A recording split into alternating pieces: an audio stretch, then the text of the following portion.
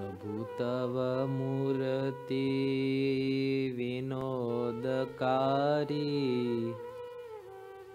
पलपन विसरे नहीं जो विसारी।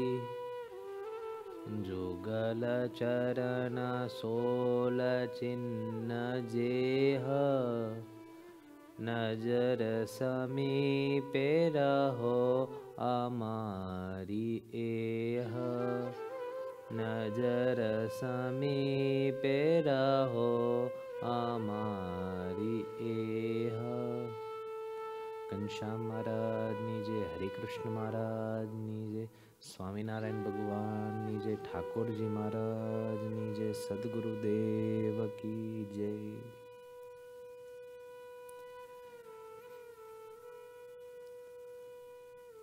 Supreme Almighty, Sadguru Shri Muktanand Swami Sevit, Wala Wala Thakur Ji Maharaj, our divine Guru Parampara Muktanand Swami, all the way till our Dada Guruji, the pathmaker to our liberation, our Puja Guruji, all of you Santos and Bhaktos, Jai Swaminarayan. As we continue in our journey for Yuva, we have passed many different themes regarding each week, but week 8's theme is different. Week 8's theme is a little difficult to digest. Week 8's theme will open our eyes in many ways. And that is what satsang is for. Satsang is for opening our eyes, helping oneself realize one's flaws and finding oneself. There is no better way to do this than to look inside oneself. This week's theme is called Swadosh Darshan. What does that mean? Swadosh meaning one's faults, and Darshan is to see. To see one's own faults is one of the most, you can say, mentioned points in the Vachanamrut that Shri Maharaj has told us. Why? Because when one sees one's faults and when one sees others' positive qualities, then one is able to excel and attain spiritual greatness. But without this one key element, it is not possible. When someone points like this, only one finger is towards them, but the other three are towards oneself. It's very easy to point, but it's very difficult to see inside. But Shriji Maharaj is a practical bhagwan. Shriji Maharaj knows the whole situation of each individual, and that's how he has put many points in the Vachanamrut that one can practically live and understand and live a spiritual life where one will be able to progress easily if one follows his words. So this is Yuva Sabha week 8, Swadosh Darshan. Let's dive into it. So here's the lineup for today. First, we're going to go and read a couple of Vachanamruts. Gadara first chapter 67, Loya first, Gadara middle 44, Gadara middle 66. Then we're going to go into Sadguru Shri Gunatitanand Swami Vato, Prakrantan 3, Vat number 61. Then Panam Puja Guruji's Vato, Kalyan Kaniga, Prakran 5, Vat 306. And then there's 2 Charitras. It's a little heavy course, but we're going to cover the gist of it, the most important parts that are needed. Nonetheless, this course is more entitled where one has to read and understand the concepts. So the PDF that is provided in the Google Drive links in our Loyadham Parivar, that is the best way to access the information and to read and understand it thoroughly. But we would like to look into the Vachanamrut that Bhagwan Swaminarayan has mentioned, this very point of Swadosh Darshan, and go from there. So our first Vachanamrut is Gadara, first chapter, 67. Now there's a small paragraph that is put there. It's just to kind of summarize, but I would like to read to you exactly points. Swaminarayan Hare. Maharaj says in the Vachanamrut, Gadara, first chapter, 67, this Purush is extremely great. Purush meaning Ekantik Satpurush. Ekantik Satpurush, or if there's a word in the Vachanamrut, Purush, or Ekantik Sant, or Sadhu, or Satpurush, any of these words, when they come into the Vachanamrut, when you read them, our mind's vritti should directly go to our Puja Guruji. Any of these words, Mota Sadhu, Great Saint, Ekantik Satpurush, Satpurush, Purush, any of these words that regard the saint are all for our Ekantik Satpurush that we have received. The only way one can progress is to understand the Mahima and glory of the Pragat or manifest form of Bhagwan and the Sadhu that we have received. If one keeps thinking about the past, that is good to remember charitras of Bhagwan and good to remember charitras of the Anand Santo and Hari Bhaktos. From there we can learn from their life, but to attain more strength is to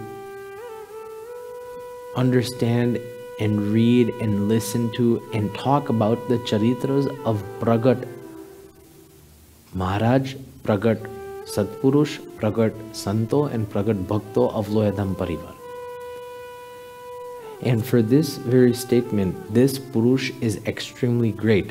That directly is the Vat that Bhagwan is talking about, the Ekantik Satpurush. And for us, it's our Puja Guruji. He is extremely great. Okay, moving on. Despite thousands of people standing before him with folded hands, he does not have the slightest desire for the pleasures of the world. Despite thousands of people standing before him with folded hands, he does not have the slightest desire for the pleasures of the world. Now, you probably are thinking that, where is this practically seen? Well, practicality is practicality, and as for myself, I have to give it to you straight. And one thing about that is that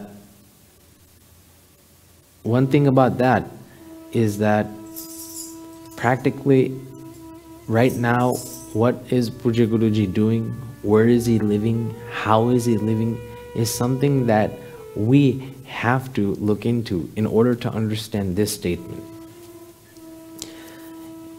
Puja Guruji has been in this satsang mostly all his life. And as an Ekantik Satpurush, as a godsend, thousands and thousands of people have, from the beginning, have always been bowing to him, performing danvats, giving him praise, and so on and so forth. But all that time, 30, 40 years, that people were giving him all this, he was always understanding Bhagwan and his Guruji, our Puja Dada Guruji, to be the all-doers, Karta. Nonetheless, even after all that praise, as of right now, for the past 1.5 years, our Puja Guruji has been living in a room which was meant for workers, laborers, in Loyadham, and it was vacant for much time.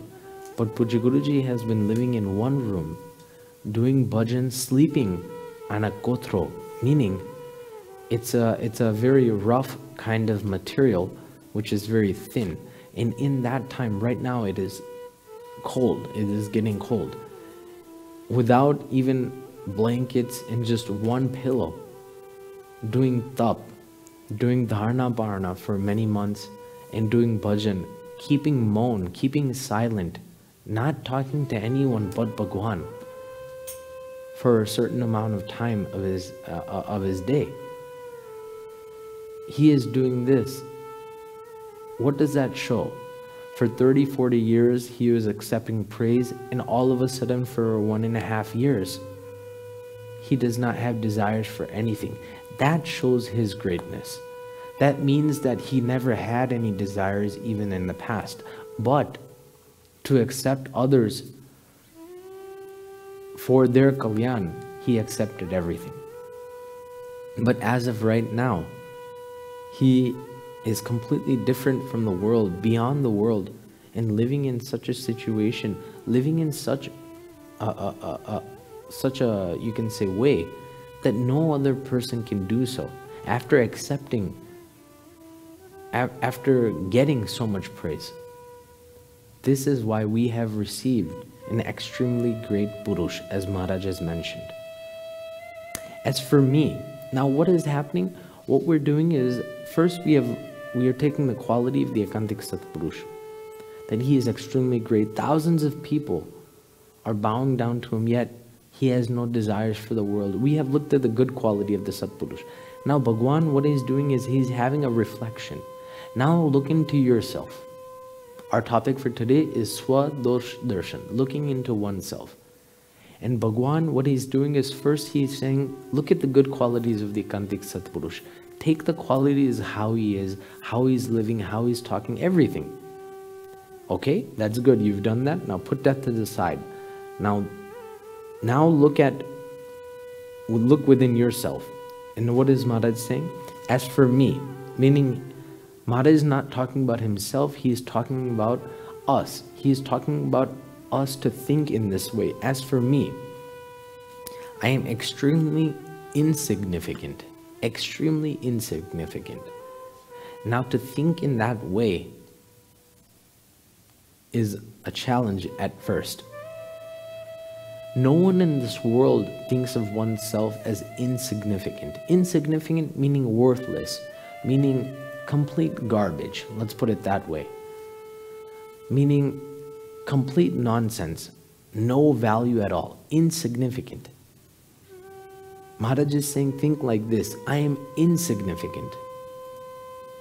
Meaning we have no kind of existence, credit, value in this world. Think in that way. And I am solely attached to worldly pleasures. If we understand and see ourselves, look inside, we'd be able to see that we like all the panch vishays: sight, smell, taste, listen, feel, touch, everything. We have, if we are given tasty food, we would eat it right away. If we have to do half a day fast, we would be thinking about food in our mind constantly. If we listen to something of the world, our ears would be pulled right away. Everything. If we see something that we like, our eyes would be pulled there right away. This is what is the meaning of solely attached to worldly pleasures. I do not understand anything at all about God. Now, this is something that is a fact. How Bhagwan is, how great he is, only the Akantik Satpurush can understand, but one still has to realize and think in one's mind that I do not realize anything about God. That is something that is very, very important to do. Shame on me. Feel hurt, feel remorse. Shame on me. It is my fault. Look inside oneself and say this. Think in one's mind, shame on me. In this way, he feels remorse and imbibes the virtues of the great Purush. one feels remorse on one side, and on the other side, one takes the virtues that I have received a very, very great Ekantik Satpurush, who in this world at the age of 64 does bhajan, dharna, parna, keeps silence, does not accept any kind of praise. After accepting so much praise, all of a sudden, just like a switch, and still is able to live peacefully, is able to live very, very happily. Who is able to? The Ekantik Satpurush I have received. He is able to. Take such kind of virtues. He also feels remorse after realizing his own flaws. He feels hurt that I don't know anything about God. This Purush has no desires for the world, and I have all the desires for the world. He feels very hurt. He feels, how can I do? What can I do? What can I do? He feels very hurt. While repenting in this way, repenting meaning it's a process. Feeling remorse in this way, meaning it's a process not only once, but it takes time, and one has to do it through one's heart.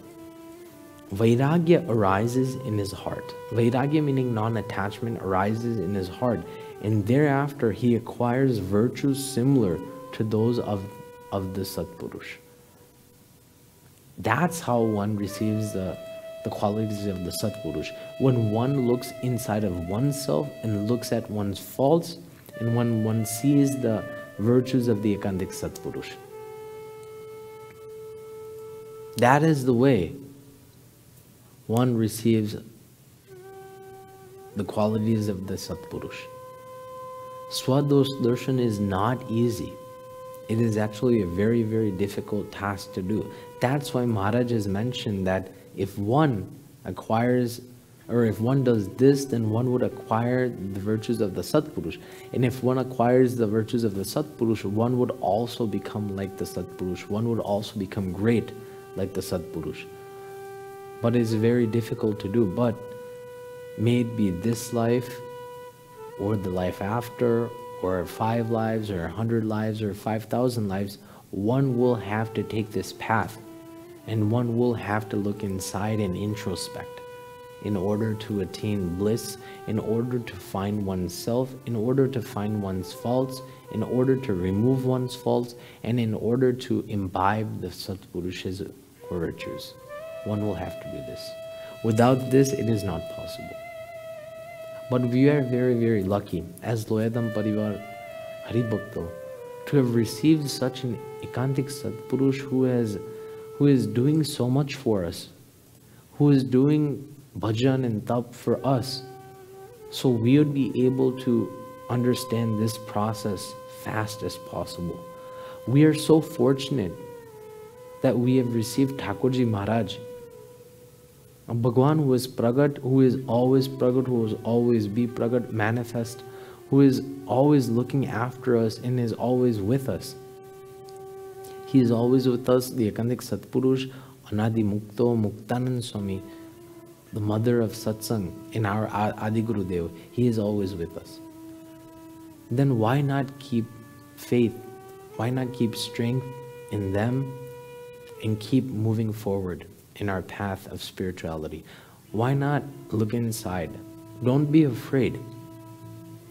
Sometimes what happens is that we become afraid of looking inside, because if we look inside and we see a very, very hideous figure, then we are not able to, you can say, withstand ourselves. We are not able to accept it. It's very, very difficult. But Maharaj says, do not be afraid. Look at the virtues of the Ekantik Satpurush. Look at me. I will help you out.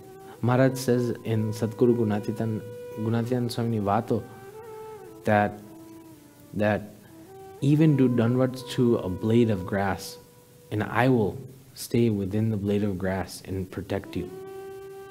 If Bhagwan is inside of a blade of grass, then where is he not? Where is he not? He's always watching after us. He will always watch after us. No matter how we behave, no matter what we do, but He will always be there because we have taken His refuge. The Ekantik Satpurush, we have taken His refuge, so no matter what happens, He will always be there for us. Our job is to make an effort. Their job is to remove our faults. Removing faults by one's own hands is not possible because the creator of those faults is Maharaj. But it is definitely in our hands to try, to make an effort, to show Maharaj and the Ekantik Satpurush that I want to become pure, and everything else they'll take care of. Put it in their hands. It's the best way to attain Bhagwan's Rajipo and the Ekantik Satpurusha's Rajipo, and to attain Bhagwan's Akshardham. Take refuge onto them. Everything else they'll do. So this is Gadara 1st chapter 67, which pretty much summarizes Swadosh Darshan. Now we would like to move on to the next Vachanamrut, Loya first. In this Vachanamrut, Maharaj says, Swaminarayan Hare, I have committed a grave sin by perceiving flaws in a Brahm Swarup Bhakta of God. Brahm Swarup Bhakta of God is no other than the Ekantik Satpurush, who is Brahm Rup, who is beyond the three guns, Rajagun, Tamogun and Satogun, and who is beyond the three bodies, Sthur, Shukshma and Karan.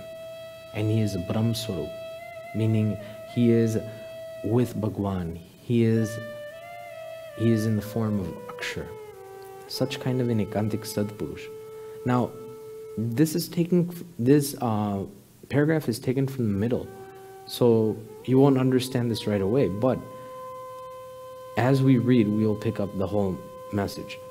I have committed a grave sin by perceiving flaws in a Brahmaswarup Bhakta of God. This is kind of like a thought that one is saying to oneself, as you can tell. From such thoughts, he would feel intense regret in his heart.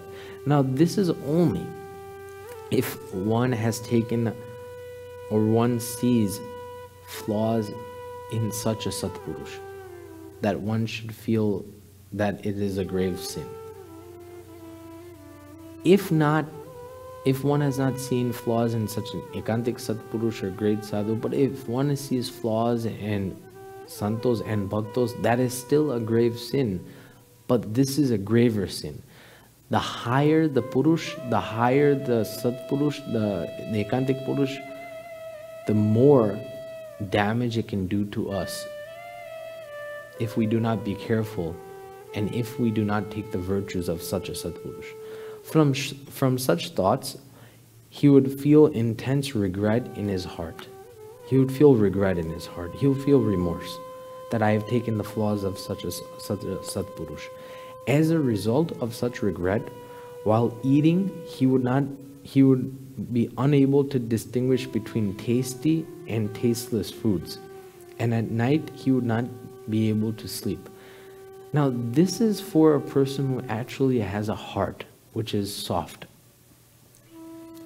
This is actually a person who has some kind of alertness and has some kind of sense of Swadosh Darshan. Because after taking some kind of flaw, he feels hurt. Meaning he does not want to take the flaw, but due to some tamogun, due to some rajogun, he took the fault of an Ekantik Satpurush. He does not want to. It is not his nature. It is not something that is inside of his mind that he wants to do, but due to his swabhav, it happened. Now, how does that person feel after taking such kind of flaw? Number one, remorse. Number two, he cannot tell the difference between tasty or tasteless foods. He feels very, very disturbed inside. Maharaj is showing, in short, that that person feels very, very disturbed. Nonetheless, he would be unable to sleep. Now think about it. In the world, people are unable to sleep due to, you can say, financial calamities, due to some social affairs, due to some kind of, I can say, you can say academic issues. Such kind of circumstances makes one feel very, very, you can say, disturbed, and due to that one cannot sleep. But this is not the virtue of, or this is not the characteristic of a devotee of God. A devotee of God cannot sleep because he has taken a flaw of the Akantik Satpurush. He feels hurt. He feels very, very disturbed inside. That's because that bhakta has a heart. That bhakta is soft-natured. That bhakta wants to redeem himself. That's why. As long as the aversion towards the sant is not removed from the person's heart, he would experience extreme remorse, just like a fish would suffer without water. Meaning, that aversion, that thought process, it is not removed from the person's heart, he would feel extreme remorse. He would feel disturbed until it is not removed. And just like how if one takes a fish out of the water, just how it flaps, it is very, very, it's breathing for its life, it's gasping, it's about to die. But once you put it into water, it's back to its normal state.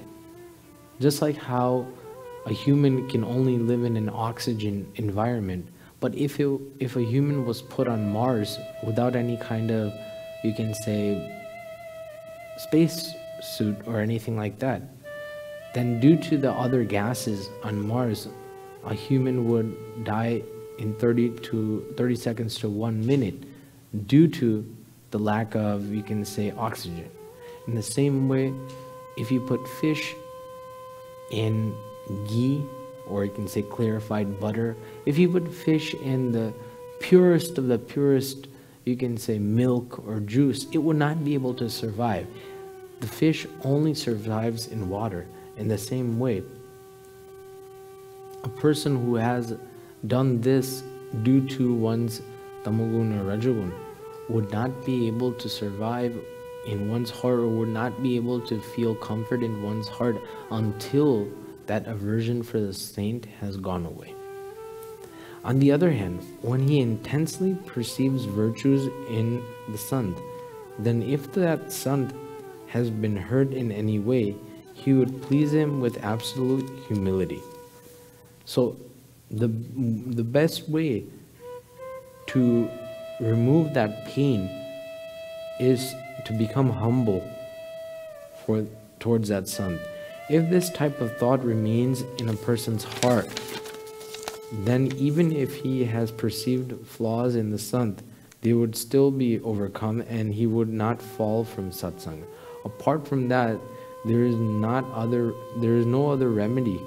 That is the only remedy. So the only remedy is to become dasna das, to become extremely humble towards that sant that one has took the flaw of, and to become extremely humble, to fold one's hands, to bow down to him, to do what he says, to do what he says with one's heart, not artificially.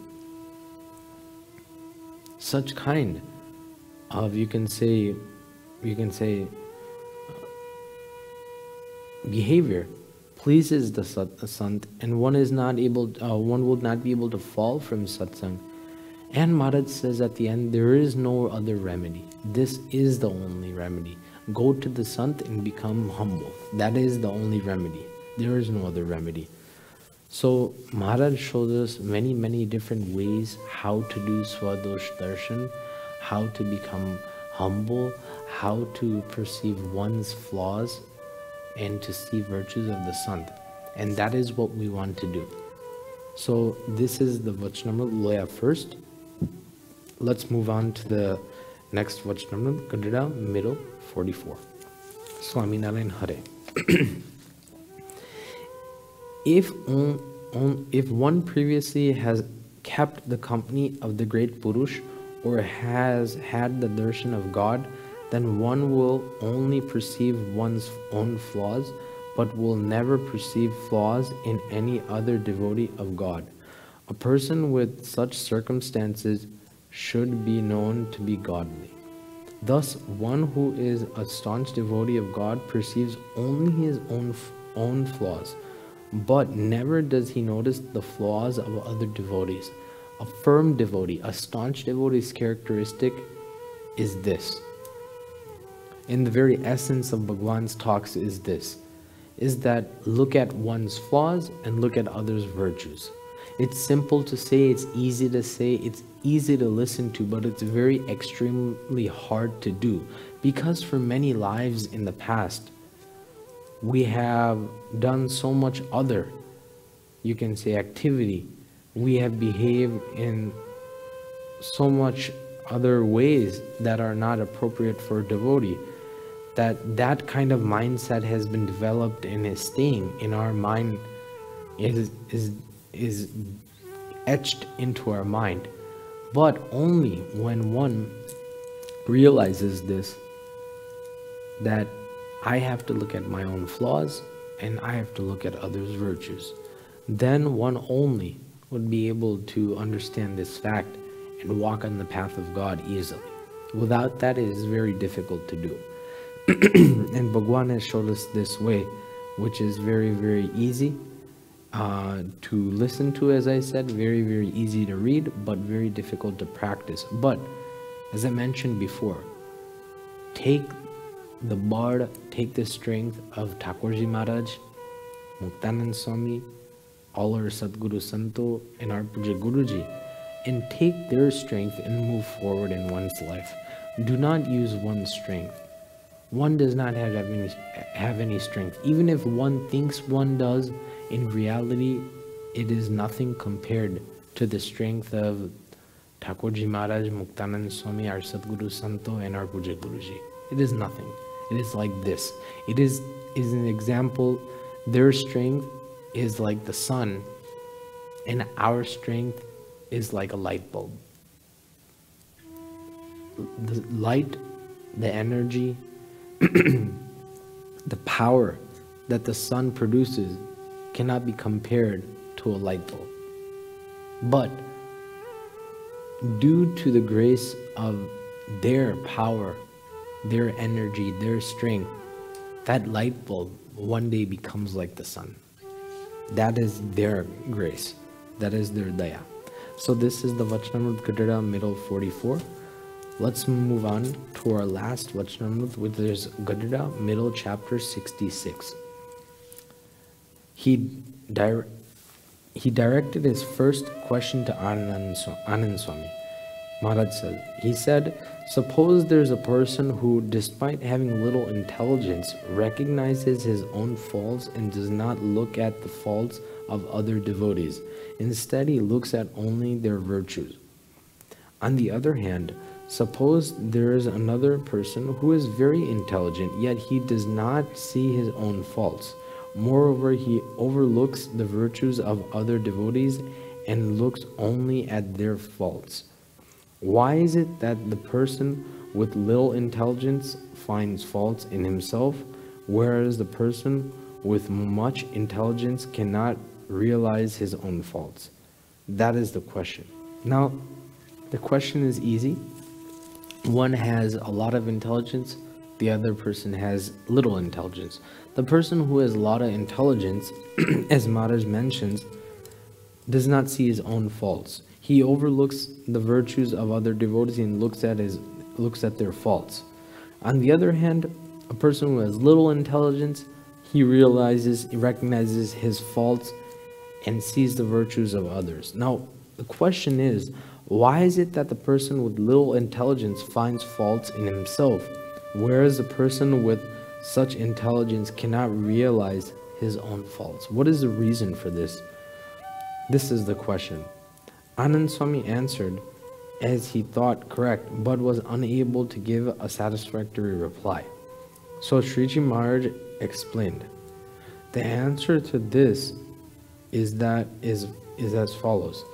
It is because that person has offended some great devotee of God, either in this life or in a past life, As a result of this sin, his intellect has been corrupted. That is why he perceives flaws or faults in devotees without being able to realize faults in himself. This is the only answer to that question. Meaning, in the past or even in this life, one has hurt, one has taken the fault of an extremely great person. Extremely great person or a great devotee of God is the Ekantik Satpurush, without a doubt. Now, due to that, one's intellect is corrupted. Corrupted meaning one's mind keeps seeing faults of others and negativity of others, and one cannot see the positivity of others, and one keeps seeing positivity of oneself and not the negativity of oneself. That is the issue. So that is why Maharaj has said, always look at your faults and always look at others' qualities. That is the way of climbing in satsang. That ends the Vachanamrut section. We'd like to go to the Kalyan Kanika section. Our Puja Guruji Nivato. Swaminarayan Hare, Swaminarayan Hare. Puja Guruji has said, as long as our fault is not seen, that fault does not go away. And when fault is recognized, that fault will be removed. Very easy, simple, and very, very efficient. Puja Guruji's Vato are kind of like the summary of the Vachanamrut, but in a diluted way, so that we can understand it very easily. As long as our fault is not seen, that fault does not go away. When one keeps thinking to oneself that I am okay, I am great, I am okay, there is no problem with me, never will that fault be removed. But when one recognizes such faults, that I have this, I have this, I have this, this is my fault, this is my fault, this is my fault, then only will it be removed. There is no other way. So this is the way of introspection that Maharaj has given, or that Puja Guruji has given to us through the Adhar or the support of the Vachanamrut and Sadguru Swami Nivato. Moving on to the Charitra section. The Charitra section is of Arjan Bapa and of his Vasna. Now Arjan Bapa was a great devotee and was a disciple of Sadguru Shri Gunatitananda Swami. Now Maharaj, at the end of Arjan Bapa's life, Maharaj told him that I will come and take you to Dham very, very soon. Now what happened was that Arjan Bapa, when Maharaj came with his Viman, his chariot, Arjan Bapa sat in the chariot and left his mortal body. Now while Maharaj was taking Arjan Bapa to Akshardham, on his way there, Maharaj flew over Arjan Bapa's daughter's farm. The farm was very deserted and it was not properly maintained. So Arjan Bapa saw this, meaning the soul of Arjan Bapa, put it that way, saw this and said, what will my daughter do? How will she maintain for herself? How will she maintain for her husband, her family, everything? What will happen? So due to that, Maharaj says that it kind of smells in this Viman, this chariot. Maharaj said, what smell? Muktanand Swami was right next to Maharaj also. Muktanand Swami said, yeah Maharaj, I smell that too. What is that? Maharaj says that it smells like Vasna. Vasna meaning desires. Now Arjan Bapa, while Maharaj was flying the Viman, the chariot, it was just a test. Maharaj was just flying. Maharaj had no reason to fly over the farm of Arjan Bapa's daughter, but Maharaj wanted Arjan Bapa to recognize the Vasna he had. So he flew over, and right there and then Arjun Baba fell in Maharaj's trap. One thing about Shriji Maharaj is that he only takes pure devotees to his Akshardham without any vasana, desires. The one thing we have to do as bhaktos is to remove the vasana or desires that we have before we die. Not today and today, but before we die, of everything. Only when that happens, one will be able to go to Akshardham. But if one has even the slightest vasana, this is what will happen. So then what happened was that Muktan Swami said it smells, Maharaj said it smells, and due to that, Arjun Baba was put back in his body. Meaning the soul was put back into his body. People were very surprised to hear even Arjun Baba is alive. They all thought that he said that I will be going to Akshardham soon. Maharaj had even told him. But at that time, even in a short period of time, he came back. So people were surprised that how can this be possible? How could Arjun Baba come back to his body? Now, Arjun Baba was deeply saddened by the vasana in his inner soul he had. He started to think, now only if there is a grace of a powerful saint, this smell of mine will go away. He knew that he had to take the asaro, the refuge of the Ekantik Satpurush. Without the Ekantik Satpurush, he knew that he would not be able to remove this vasana. At that time, Balmukund Swami was staying near a village there. It occurred to Arjun Baba that Balmukundasji Swami is a gracious and powerful sant of Gunatitanand Swami. If I can associate with him, Swami will definitely remove my vasana. Thinking thus, Arjun Baba was ready to meet with Swami.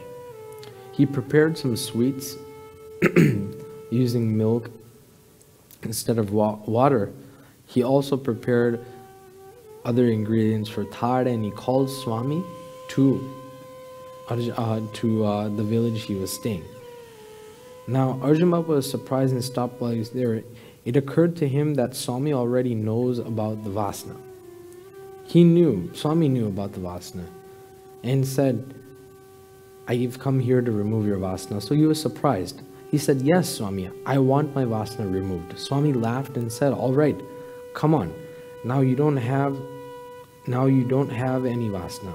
Many people were sitting in the sabha with Swami, but none of them could understand that. All of a sudden, Swami said, now you don't have any vasana. That's it, right there and then. Arjun Baba started associating with Swami and stayed for 2 months. Swami narrated the story and brought the knowledge of Prakriti and the nature of dissolution to Arjun Baba, meaning Sankhya, that everything is going to be destroyed one day. As a result, Swami saw that all the vasana disappeared from Baba's inner soul. Then Swami said, why Baba? Are you ready to go to Dham? Arjun Baba said, yes, Swami. And with that, little time went by, and Maharaj came again with his chariot and took Arjun Baba all the way to his Akshardham. But when did this happen?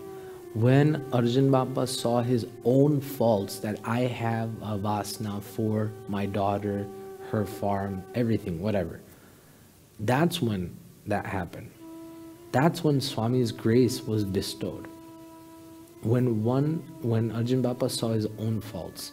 In the same way, when we see our own faults and when we see the virtues of the Satpurush, then the Satpurush's grace will be bestowed upon us. There is no other way that can happen. This is the only way that it can happen. So this is the story of Arjun Baba and how his vasana was removed. For Charitra 2, it's a Bhaktaraj Verabai of Upleta, a very, very keen devotee of Maharaj, who also had such kind of a similar circumstance, but at the end everything was fixed and everything was good. And due to Maharaj's grace, he also attained the divine abode of Akshardham. So this is course week 8, Swadosh Darshan, which is very, very important for our life. And as Loyadham Parivar Bhakto, we should always think in this way, where how can Maharaj, how could Thakurji Maharaj, how could Muktanand Swami, how could our Sadguru Santo, how could Puja Guruji, how could Santo and Bhakto be pleased with my behavior? Is number one, looking at one's faults and looking at others' virtues. This is the best way to climb in satsang. This is the best way to attain greatness in satsang. Without this, it's very difficult to do so. So let us pray to Thakurji Maharaj, Muktanand Swami, our Puja Guruji, that we also attain this virtue in our life, so that we can also please them and attain greatness in satsang. Saying this, my humble Jai Swaminarayan.